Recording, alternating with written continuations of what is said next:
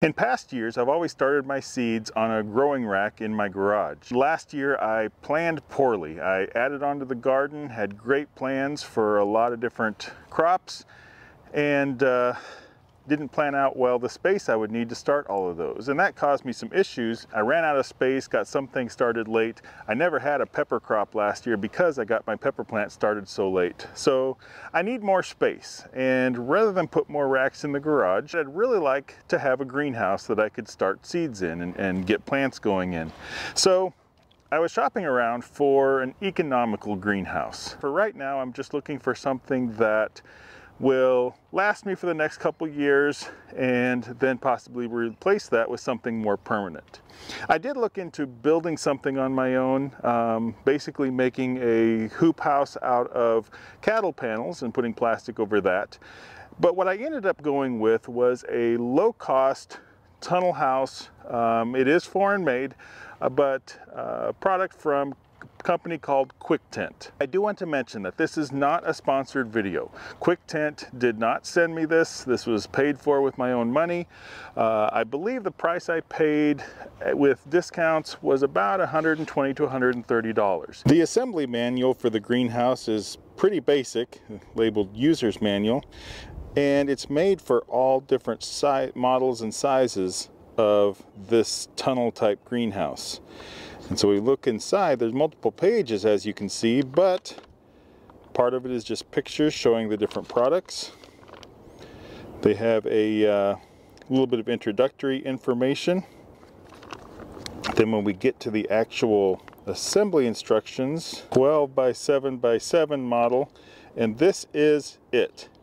One page, kind of shows you how the pieces go together, gives you a list of the pieces required, and then your instructions are: assemble the whole frame using all the poles and connectors, place the cover tightly over the frame, then use the Velcro to fix the cover and still frame tightly, and reinforce the greenhouse with bases, stakes, and ropes. That's pretty much all there is to the instruction manual. And you know what? I kind of like that. I don't like having to page through instruction manuals looking for every single step. I can look at this and the piece list and kind of figure out where things go. So I don't really mind this at all. But for someone who wants a step-by-step specification of where to start and how to get things put together, this may seem a little inadequate. Now the box they sent this in was mislabeled, 20 by 10 by 6, well, it's 6 foot 6 inches, I guess. They put 6.6, but I believe that's what they meant, and that is incorrect. I confirmed with the Quictent people that that is the incorrect size. This is actually the 12 by 7. Now the cover that this greenhouse uses, it's a plastic cover. It's got this green webbing in it. It did come in a, I guess, white or clear. It really is fairly heavy duty, probably a little better than what I would have gotten had I gone to the hardware store and gotten a sheet of plastic. I'm going to be mounting this to a 4x4 frame on the bottom, and I would have built that first, except the instructions aren't real clear about the exact dimensions of this. It's 12 by 7, but is that 12 to the center of each post, to the outside of the post bases, or to the inside of the post bases? And how close are they really? When they say 12 feet, are they saying, you know, is it really 11 and a half? So what I'm going to do is assemble this, and then I'll build my base to screw this to. Otherwise, the only real way to secure this to the ground is with some anchors that they provided. These are the anchors they provide to attach this to the ground. These are basically like cheap tent pegs that would come with a tent. And so if we get a stiff wind, I don't think that's going to hold up very well. It looks like the assembly will be pretty simple. It just uses these spring-loaded push buttons to attach the pieces to each other, which isn't the strongest way to go about it, but it is a quick way for assembly. And I think once we get the cover over top of it and get it all anchored down, it'll probably hold pretty well.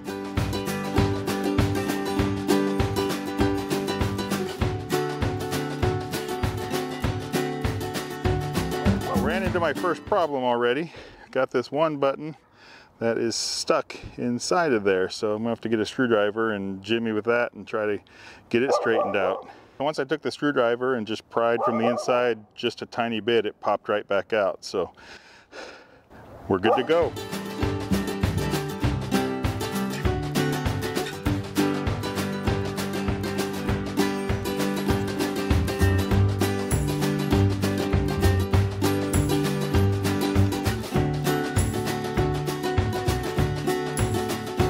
Now some of these parts don't fit together real well. It's like they got a thick coat of paint on one and it doesn't want to slide all the way in, but we got it. It's also because of this little, the way these buttons latch together, they have a little bit of a play to them. It's not real precise, but that I guess will help us true things up in the end.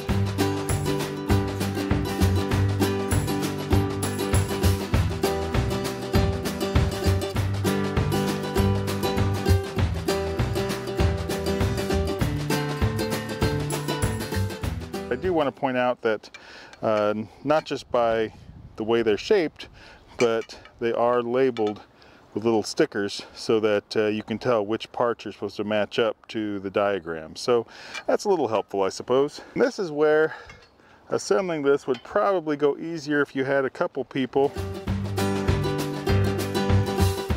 As I was looking at low-cost greenhouses, the reason I chose the Quictent is that they had excellent reviews about their customer service. Now, you can make of it what you will. The fact that people needed to contact customer service in the first place could be problematic, but some people reported that there were parts missing or different issues with their tents, and Quictent was very quick to respond and correct the issues. So I will give that to the company.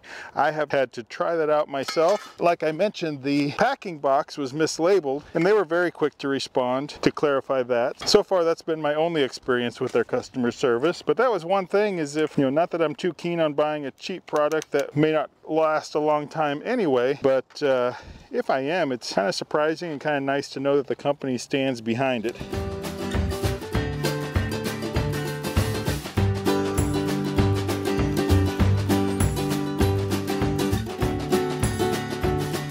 I will say that the tube frame on this is not the biggest. It's it probably says in the manual, I'm not sure, but it's probably about maybe 3/4, 5/8 to 3/4 in diameter, and so it's not the sturdiest tube frame. And you know, I said a few things about these push button, the way the pieces snap together, and there's a little bit of play to them, but once you get all the pieces together, it really holds up pretty well, makes a pretty good frame. So now what I'm going to do is get a measurement. If I can kind of check and see that these sides are somewhat plumb, then that should give me the truest measurement between the sides. Our legs are pretty vertical there. Here's another two-person job, is trying to hold that tape on the curved post. All right, so we're right at 70.5 inches. That would be center to center. So from the outside of that post to the inside of this post is about 70.5 inches, which is not even 6 feet. Let's see what our length is on this. You say it's 12 feet long. From end to end, it is 11 feet 4¼ inches. Or 136 inches. So not quite 12 feet there, not quite 7 feet that way. So the dimensions are a little bit overstated, but that's okay. It's workable. It'll still give enough space in here. I can put racks along the sides for starting seeds. So I'm happy with that. These 4x4 posts that I'm using are pressure treated for ground contact. It's called cedar tone, so they kind of have the red look of cedar. They're 3.5 inches. They're 3.5 inches wide.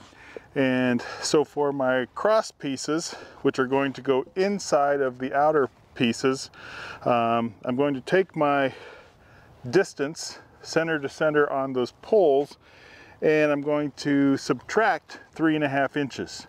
And so that should put the poles right in the middle of those outer pieces. On my end pieces, which are currently 12 feet long, I'm going to take my measurement of my distance, and I'm going to add 3 inches to give a little extra space so that the bases on my end posts will have enough wood there for me to put screws in.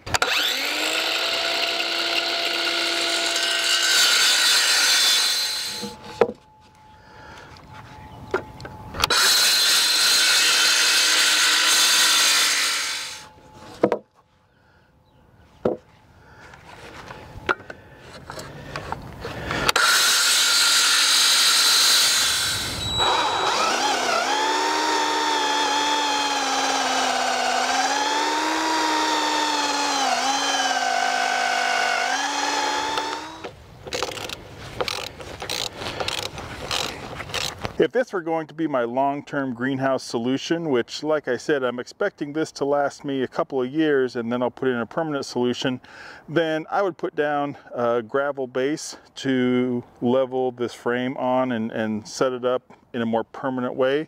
But doing it this way, I can kind of try out the location, make sure it works for me, make sure it's not putting too much shade on anything, and then in the future, when I do put in a more permanent greenhouse solution, then I can go with a more permanent base. To save myself a little time, I'm actually using self-drilling sheet metal screws.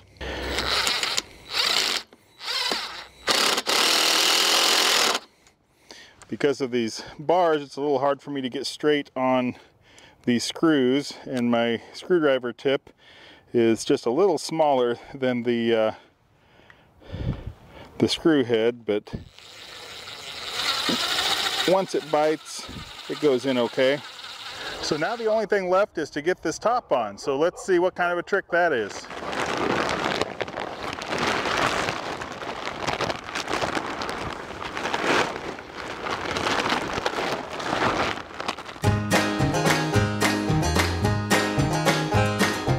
I think this is one of those things they call a two-person job.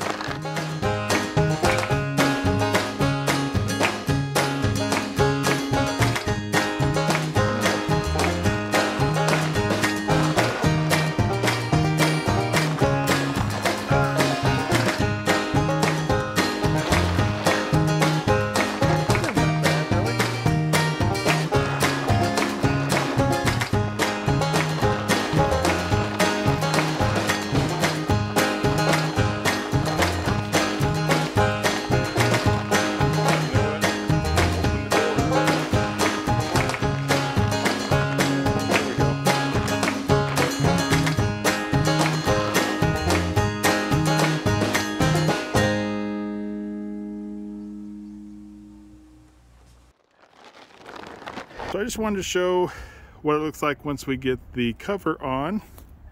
Coming inside,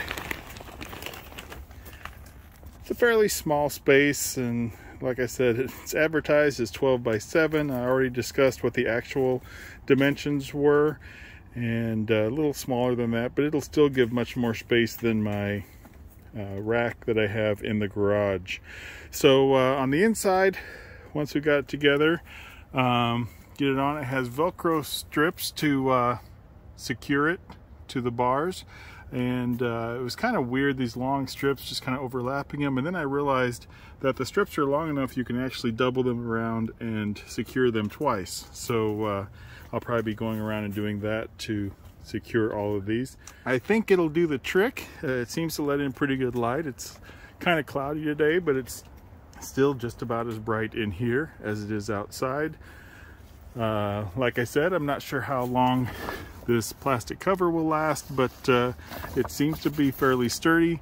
It's got the reinforcement in there, so hopefully it just won't break down too much too fast. I mentioned I'm hoping to get about 2 years out of this, and hopefully that will be the case. One other thing I want to mention to Quictent's credit is that they have on their website a page that shows different ways that people have secured their greenhouses and high tunnels like this.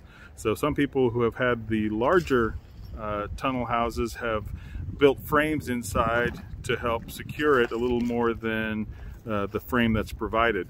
And after I bought this, they actually sent an email to me saying, here's a link to show how our high tunnel or our greenhouses can be made more sturdy. So for the price I paid, I think it's a fairly decent looking product. We'll see how it works out. We'll see how it holds up. So I hope this has been useful for you. If it has, I appreciate if you click on the like button. If you like this video, then you might like this other video that Google has selected for you.